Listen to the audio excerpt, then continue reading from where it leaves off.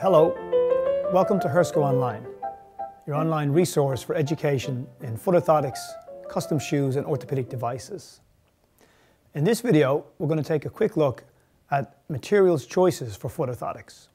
If the decision is to make a functional orthotic for the patient, or that's the doctor's script that we're following, typically we'll use a thermoplastic or a graphite material. These materials are semi-rigid or rigid, depending on the thickness chosen.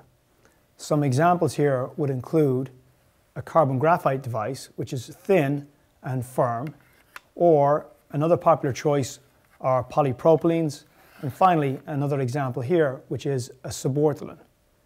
Again, the same material, subortholine, is available in various thicknesses, such as 2 mm, 3 mm, and 4 mm.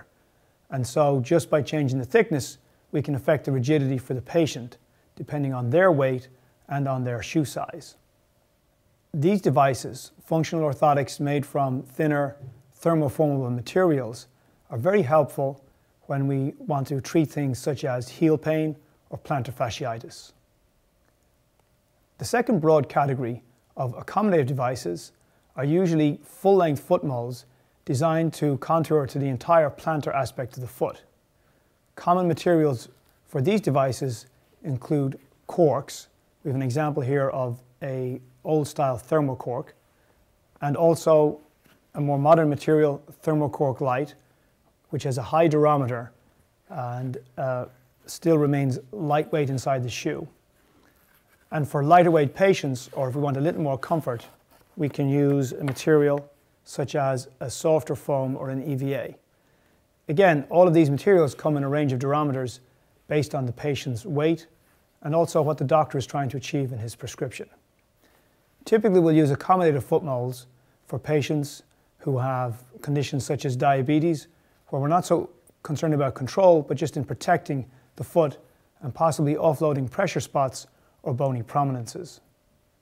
Finally, there's a variety of top covers that are available, and these too can aid in the function of the device.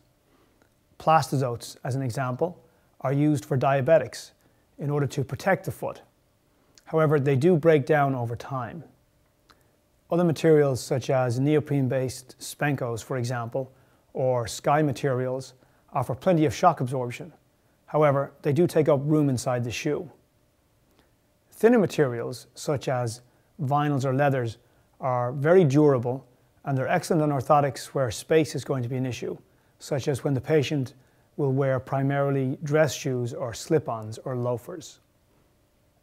Please go to our website and see the article Material Choices for Foot Orthotics, where we get a fuller description of each of the materials that are available, the appropriate times to use them, and there's also a table which will help you choose the device based on the prescription that you're faced with and also the particular patient's needs. Thank you once again for joining us at Spenco Online.